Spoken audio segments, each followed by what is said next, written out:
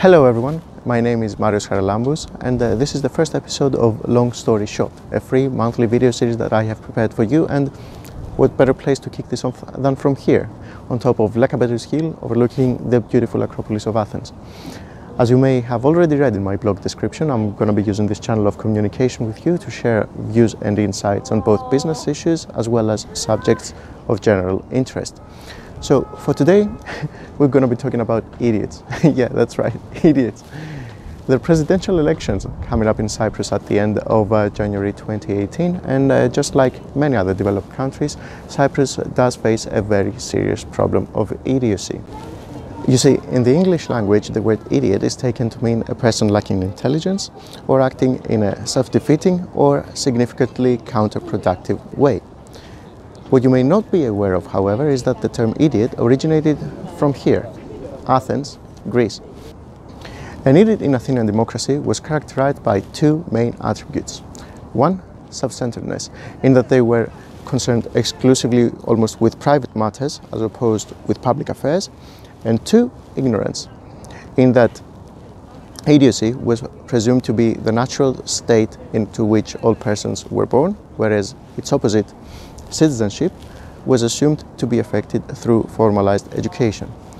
Thus, in ancient Athens, idiots were born, whereas citizens were made through education. There is a fundamental difference between the ancient Athenian democracy, however, and its modern interpretations, in that the ancient Athenian democracy was direct. Everyone had the right to address the public at the Ecclesia of Demos, whereas in modern democracies, we have to vote for someone else to represent us in the parliament. In that way, in that sense, they are indirect. Consequently, there's increased debate in our days whether idiocy might actually be the ideal course of action at a time where mainstream politicians become all the more secluded from everyday people like us. But idiocy is not the answer. Education and increased public life awareness that would allow you to form an informed opinion on matters is. Make no mistake, casting an informed vote takes both time and effort, but it is worth both, because as a very popular election commercial says, voting gives you the right to complain over the next 4 years. So, if you didn't bother providing your vote, giving your opinion when it was asked of you, what makes you so different than the very same politicians you're accusing of self-centeredness? Being called an idiot in Athens was the ultimate offense. Having the privilege of being asked as to who would lead your community was something unheard of at that time. So you had to be a real idiot, literally a real idiot, to squander such a privilege.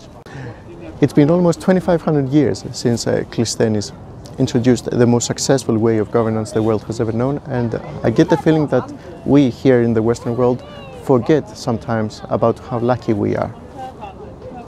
Even today, democracy is anything but granted. Just as the people in North Korea, Saudi Arabia, or even China for that matter, where they truly believe that they live in democratic societies. Maintaining our democratic system of government takes constant effort. Less time and the demagogues will start taking their toll in it. And you wouldn't like losing something as valuable as your own voice in the world. Therefore, to cut a long story short, go vote, see you at the polling stations, and until next month, I am Marios-Nicolaos Charalambous, signing out.